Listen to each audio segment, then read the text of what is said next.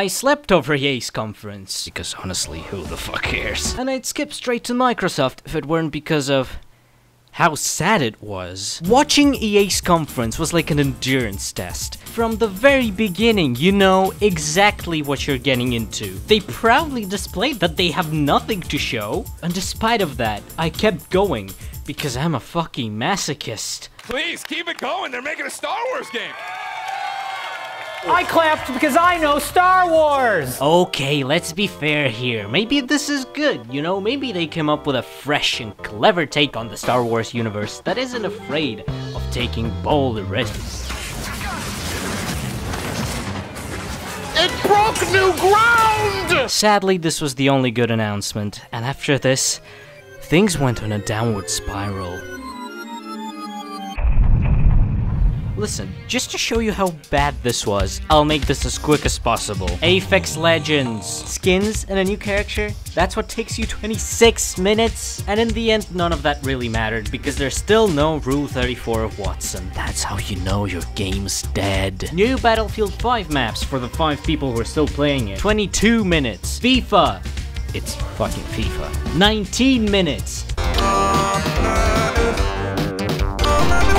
26 fucking minutes. Sims 4, an expansion for 30 bucks. 19 minutes. We're gonna kick to somebody else for this announcement. Okay. So here's Joey Graceffa. Ooh. Hello there, everyone. I'm Joey Graceffa. What's up, everybody? Welcome back to my channel. That was almost 3 hours that I'll never get back. But you know what?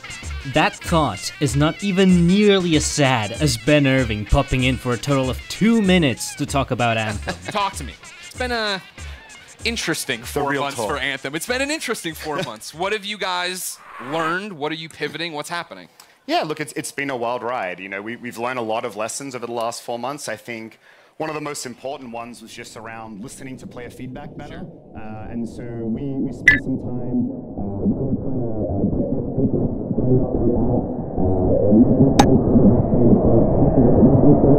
I'm Greg Miller, and I'd say I had a lot of fun hosting this show, but that, of course, would have been a lie. This has been the worst.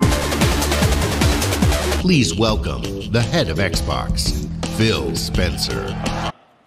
Games, gaming, games, gaming, gamers,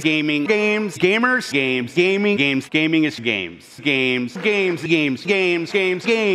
What's up, gamers? We're here to game, okay? We're here to game, and today we're gonna game. Yeah, gamers! Welcome to the Gamer Zone. It's Phil Spencer, and he's here to let you know that he's an authentic gamer. And that's why he wears that shirt from that one video game, because he's just like us, good gamers. And you know the worst part? These people eat this shit up. What's up, gamers? We have 60 games! Will you care about even half of them? So much for this being, the biggest game showcase ever. And really, apart from Cyberpunk 2077 being a Keanu Reeves simulator and that new Souls game, what new shit was actually exciting at all? My mission. Find the father I never knew. Find the hero I've never met. Find the father. He hasn't radioed in days. That was probably the only moment of genuine enjoyment I got from this conference. Xbox Game Pass. Xbox Game Pass. Xbox Game Pass. Football Manager 2019. Whoa, Football Manager! Yes. Yes. And then they also announced a new Xbox, which is, transformative. Exploration. Gamers. Technology. Next generation. Immersion. Next-gen ray tracing. 8K capability. We're looking at frame rates up to 120 frames per second. Excuse me? Yeah, remember how the new generation was supposed to be in 1080 at 60 FPS? All the shit that they're saying is meaningless anyways without any games, but even then, they said that they're gonna release all their exclusives on PC anyways. In that case, what's the point in me owning an Xbox? Anyways, the main takeaway from Microsoft is that, I mean, it was fucking boring. What else do you want me to say?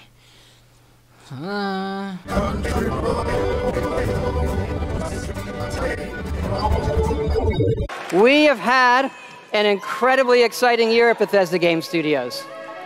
Given some of that excitement, impressed you're still here. You're very funny, Todd. Especially after selling this for $60 a piece. Fallout 76. No, no. There's no one clapping.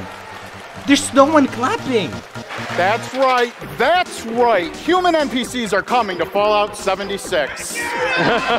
Not just NPCs, but a full quest line, new rewards, and as you saw, full dialogue trees. Wow, you finally meet the bare minimum requirements for this to be considered like an actual Fallout game. But listen, Bethesda performing necromancy on Fallout 76 wasn't even the worst part. Wait. A battle to the death is the only No. Fuck No. yeah, we put a battle royale in Fallout 76. Dragons.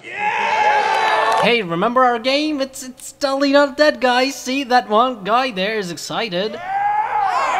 Seriously, please remember our game. And how about we show you a 4-minute cinematic trailer that doesn't tell you anything about the actual game? And remember our other cash grab game? It's now on the Switch, isn't it? Isn't it great? At Bethesda, we, like you, love mobile games. Another fucking card game. You could experience the Elder Scrolls in a new way. Jesus Christ, shut the fuck up. Who paid you? Was it you, Todd? Did you pay this man? Holy shit, it's Commander Keen! The first game in almost 20 years, and it's a free-to-play mobile game that has nothing to do with the original. My disappointment is immeasurable, and my day is ruined.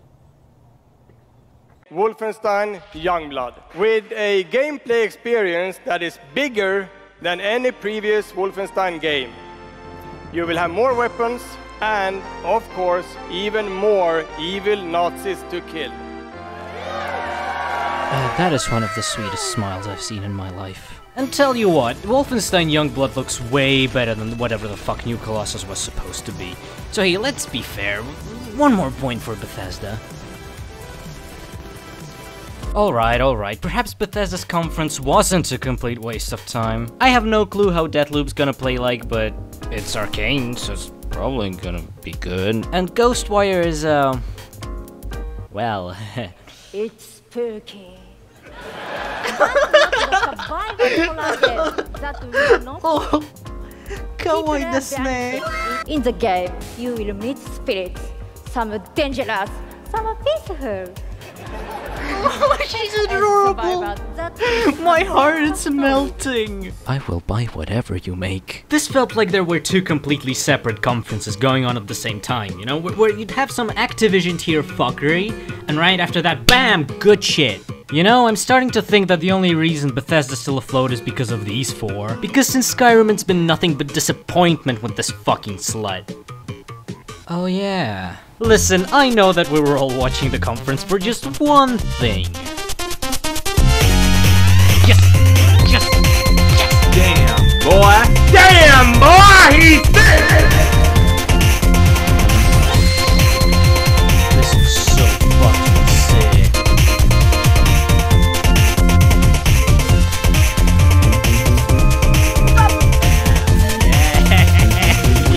Yeah! Fucking good that looks, Jesus Christ. Yeah. This is so fucking cool. Oh my god. Classic Cyber Demon! Holy shit! I'm going. Yeah, you know, Doom, it's looking alright. You know when someone makes a funny joke that most people like? And that person tells those people the joke again, and then asks them if they truly got it. And then they do it again. Limited Run Games did it better, like, come on. When you're a gamer and the man's trying to keep you down, there's only one thing you can do. Rise up. Fuck off. Shut the fuck up. This is some Justin RPG shit. This is some Justin RPG shit, what the fuck? While not particularly outstanding, I'd say that this was the least cringeworthy conference this year. The two hosts didn't pull any punches and chose to focus on the games and the developers. Many of the games presented were good looking overall, and quite frankly, they piqued my interest in one way or another. And some of them were pretty big upcoming releases, which I don't doubt many players will enjoy. There really aren't many negative things that I can say about the Epic Game Store show presented by PC Gamer. Listen, I get that you're getting desperate because no one cares enough to watch your little sideshow, but this ain't it. Enter Watch Dogs Legion, where you can for the first time ever watch dogs. Oh, you mean it's Watch Dogs, oh. Enter Chapdogs, a franchise with protagonists so boring that the only logical next step was to cram in hundreds of them. Today, with Brexit, London's at a turning point. It's hard to predict. Don't you love it when a huge multi-billion corporation makes social commentary? Listen, Granny Simulator is cool and all, but one gimmick is not gonna salvage a game with an overdone formula. Oh, Jesus Christ, Tom Clancy's this, Tom Clancy's that. Tom Clancy's fucking dead. Holy shit, it's Tom Clancy's Just Dance and it's coming out in November on the Wii! Ubisoft has been creating worlds for over 30 years. We have the most diverse library of games. Yeah, that's the word I'd use. Diverse. I'm pleased to announce that in 2020, Uplay Plus will be available on Stadia. So you're trying to tell me that we're gonna have subscriptions on top of subscriptions? But don't you worry, because they managed to save the day with Greek Fortnite. Here we are. Hello, everybody. What is let this? This sink in. Let this sink in, indeed. Hello, everybody at home. Thank you so much for watching. I hope you had a great show. What? It took me a solid 2 minutes to realize that they just fucking ended it. What the fuck? Was that it? No. No, right? No. Are you fucking kidding me? What? The fuck are you talking? How's that it? There must be something after this.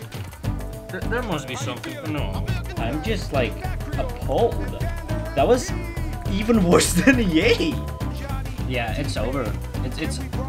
It's over. You know why this was worse than EA? Because at least EA had the courtesy of letting you know that you're in fact getting shit, which for some reason I voluntarily subjected myself to. By the end of it, I at least had some closure. I had good old Greg telling me that this was the worst. Ubisoft though, it felt like they just straight up spat in my face. Spend quality time. There was this one thing though. Yo, I got a wedgie, y'all. Huh? What? What happened? That's a... Oh, shit! Oh, my bad! Dude got down by Russian Badger. They're gonna come in A. Russian Badger finishes him off. Make this game On A. friendly shooter fire. Why the fuck would they do that? So that nigga suck my dick, nigga. Yeah.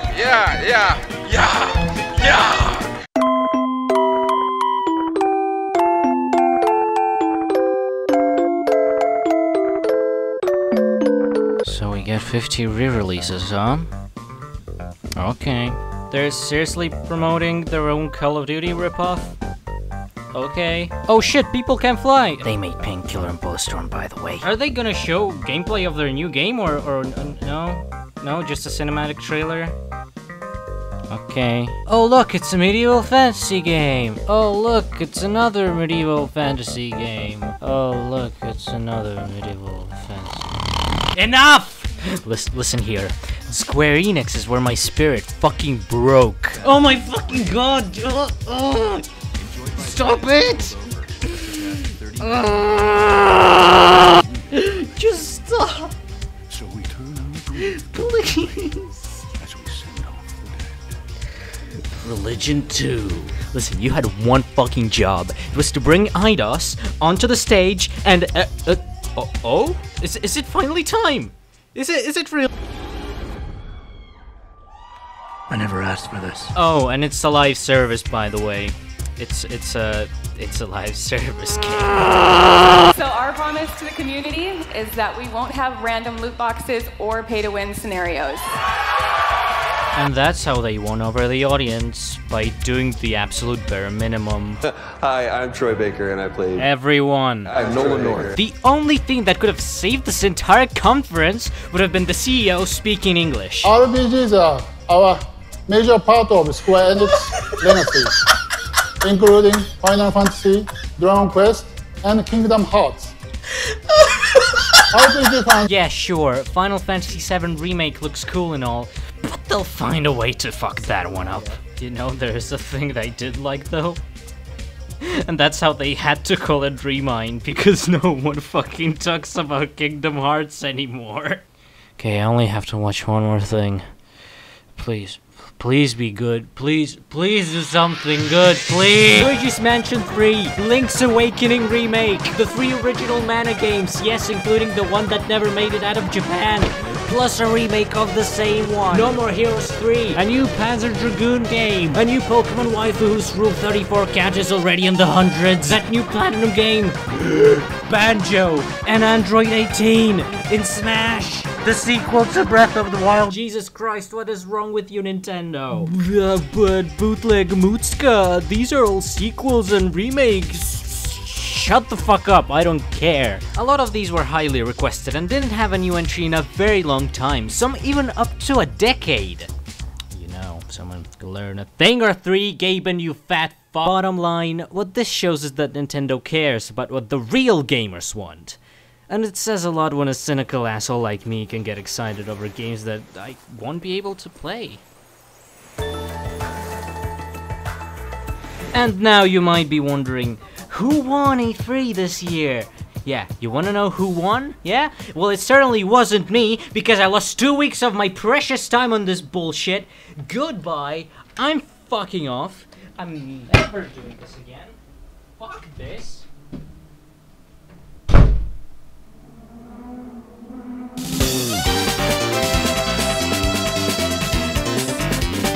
Ups, perdón, que esto no es el canal de Mutska.